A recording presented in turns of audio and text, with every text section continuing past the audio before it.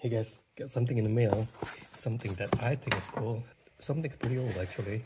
It's been out in England for many years. I got a pretty good deal. Brand new. These are like I think I saw almost $20, but I got them for like $9 for each of them. And it comes with everything that normally would come with it. A battery compartment, comes with a cable, and this is the main attraction, a microbit. Apparently kids in Britain gets this for free in their schools, but I'm a little older than that. But I want to play with this because it has two things that I like about it. It runs MicroPython, which is my current favorite language, and it has all kinds of sensors, including an accelerometer and a compass. So this little thing, oh, on the other side it has a whole bunch of LED displays too, 2 buttons.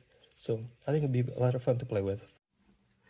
Okay, I had some time to play with this now, and I could show you something kind of cool. The environment's amazing. Everything could be done directly from the web browser. It draws a smiley face when it's level, and using the accelerometer, it could draw a right arrow if it's tilted that way, and it could draw the other right arrow pointing that way, left arrow. And then if you go the other way around, it draws different arrows too. And that just takes a few lines of code. But even cooler is, like, I bought 2 of them. And so this one I programmed such that it actually has they communicate with each other with a radio, and they actually send the information. So this one will just sit there until I send it a message.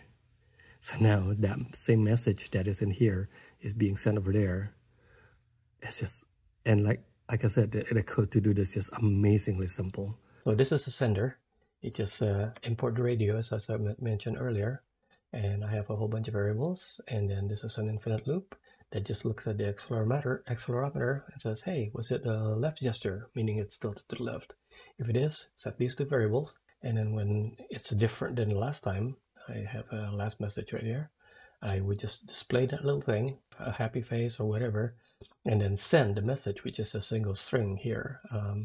Either a W or an S or whatever. You can actually send a whole string, but I'm only sending a single character.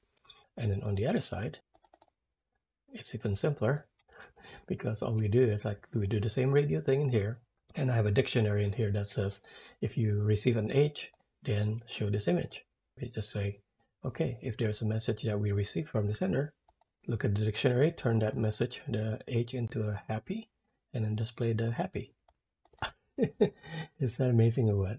So now that same message that is in here is being sent over there. It's just,